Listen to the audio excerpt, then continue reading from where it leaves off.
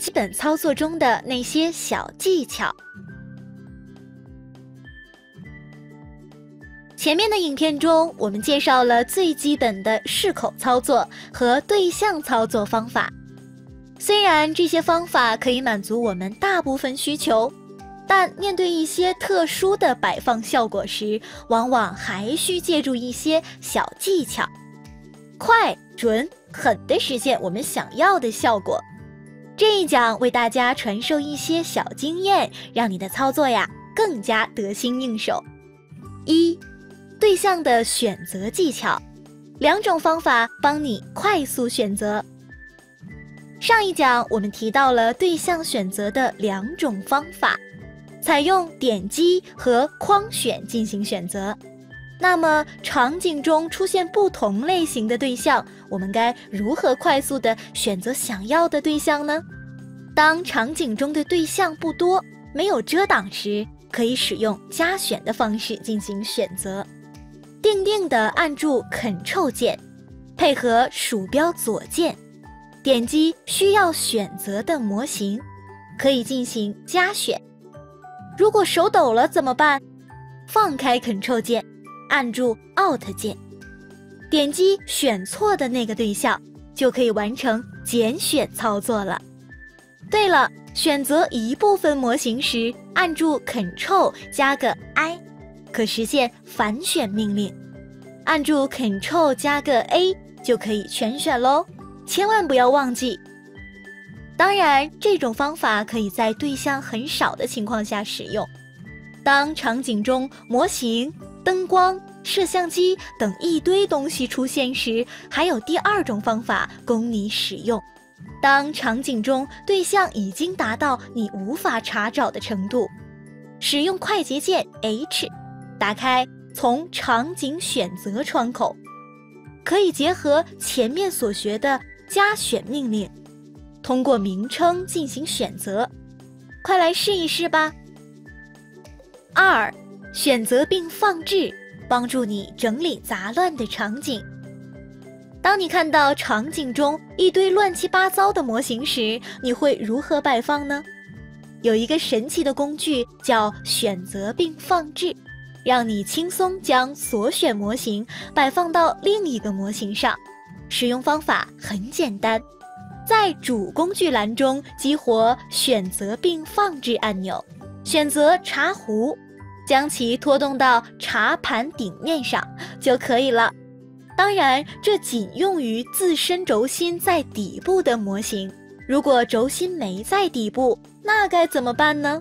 首先，确定选择并放置按钮被激活，并使用鼠标右键打开放置设置窗口，查看轴心在对象上方向轴的设置情况，激活使用基础对象作为轴。此时再进行操作就可以了。如果觉得方向不对，可以激活选择并旋转按钮进行调节。对了，完成后不要忘记切换回变换操作哦。3、隐藏和孤立对象，帮助你安静操作。当场景对象越来越多时，原本只想调节的两个对象，一下选到了方体兄弟，一下又被茶壶兄弟挡到了。能不能让我们安安静静的操作啦？如果你们想单独相处，隐藏和孤立操作可以让你的世界瞬间清静许多。孤立选择对象，选择两个模型，来个快捷键 Alt 加 Q。现在你们已经被孤立了，可以进行自由操作。单击下方的孤立当前选择切换按钮，看，大家又回来了。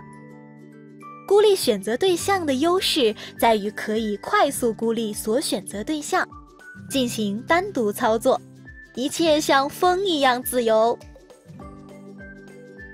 通过类型隐藏模式，在显示中找到按类别隐藏命令面板，这里可以根据所属模块的类型进行隐藏和显示。例如，场景里面有模型，灯光和女人，不，应该是女性骨骼，这不用说了吧？按照分类就可以隐藏，大型项目的场景管理很有用哦。选择隐藏对象，选择它，再选择这个，右键使用隐藏选定对象命令，可以让它们消失。注意，这只是暂时隐藏，并不是删除。需要时记得使用全部取消隐藏，将它们显示出来哦。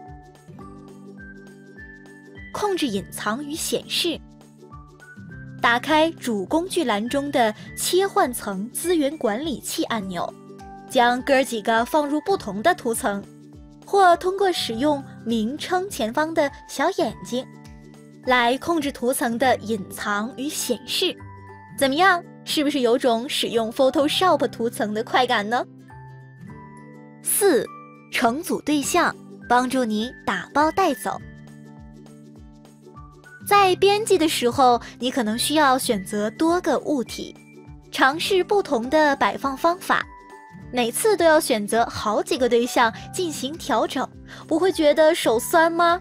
来，教你一个成组工具，将对象打包选择起来更方便。选择需要打包的对象，将其成个组，添一个你需要的名字，一堆东西啊就变成了一个对象。移动起来是不是很方便呢？想编辑对象时解组就可以了。5. 快速对齐和捕捉工具，帮助你灵活选择。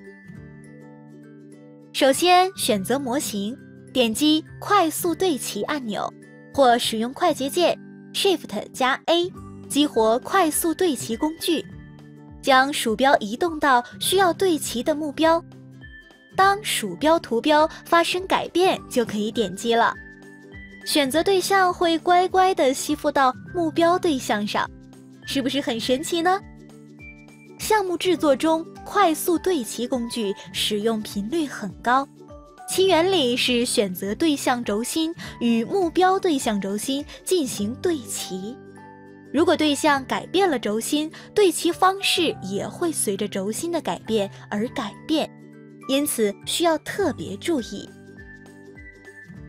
想把盒子垒放好吗？有个方便的工具叫捕捉。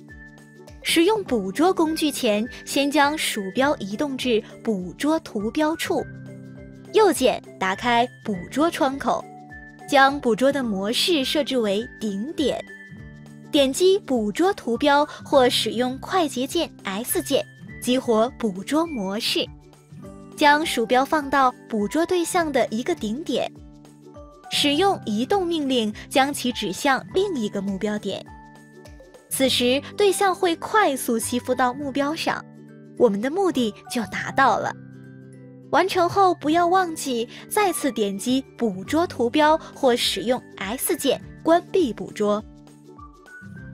对齐常用于物体与物体的摆放操作，而捕捉则用于物体局部与局部的对位操作，一个考虑全局，一个照顾细节，相互补充，使用时要学会灵活运用哦。6. 调整轴心，帮助你更方便地控制对象。我们创建出来的对象轴心并不都在底部，例如球体和圆环的轴心呢在中心，模型编辑后轴心也会有偏移，此时进行对齐操作时，你就会发生位置错位。动画制作时，物体也不会根据你想要的方向进行旋转，甚至对于处女座的朋友来说，偏移的轴心简直就是一个 bug。那如何修改轴心呢？在主菜单栏的编辑菜单下，打开变换工具框，对齐轴功能可以帮助你快速调整轴心。例如，想要将轴心放到模型底部，首先点击中心，先把轴心居中，其次观察模型底部坐标的轴向，箭头指的方向为最大，相反方向为最小，因此选择最小项，点击 Z 轴，轴心就到模型底部了。考考你，制作旋转门的动画，我们如何将轴心放到这个地方呢？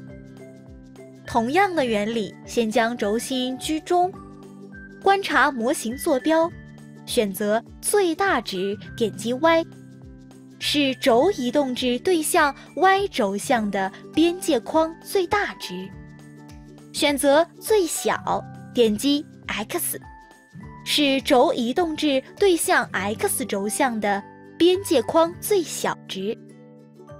好了，旋转一下，先来试一试。当然，此方法是轴心调整的快捷通道，使用时有可能还会遇到一些突发事件，后面的课程中我们再详细讲解。今天的课程满满都是操作，首先我们讲了如何选择模型，如何使用选择并摆放、捕捉和成组，控制对象的位置等方法。其次讲了对象的隐藏与孤立和轴心的使用技巧，让你在编辑中能更便捷地控制对象。如果你掌握了这些操作，可以说你已经具备了控制对象的技巧了。请一定要练习哦！要知道 3D Max 是一个功能十分强大的软件，不勤动手，后面会掉队哦。